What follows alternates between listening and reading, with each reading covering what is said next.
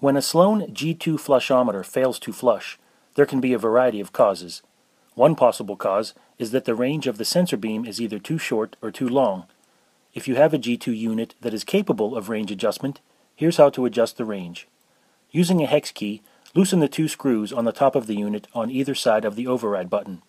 Remove the override button, remove the cover, and pull out the rubber plug from the top of the module to gain access to the potentiometer.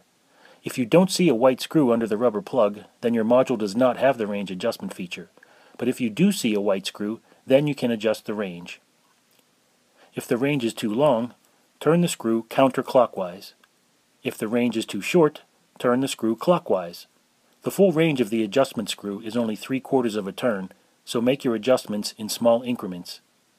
Once you've set the desired range, replace the rubber plug, put the cover back on, put the override button back in, and tighten the two screws on the top of the unit.